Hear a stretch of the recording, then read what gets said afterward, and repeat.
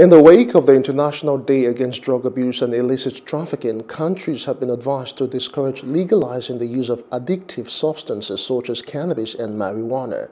Now, the theme for this year is Share Fact and Drugs Save Lives. Our correspondent Adebanke Oduniyi has more on this. Opium, cocaine, ecstasy. These are a few of the names that come to mind when drug abuse is mentioned.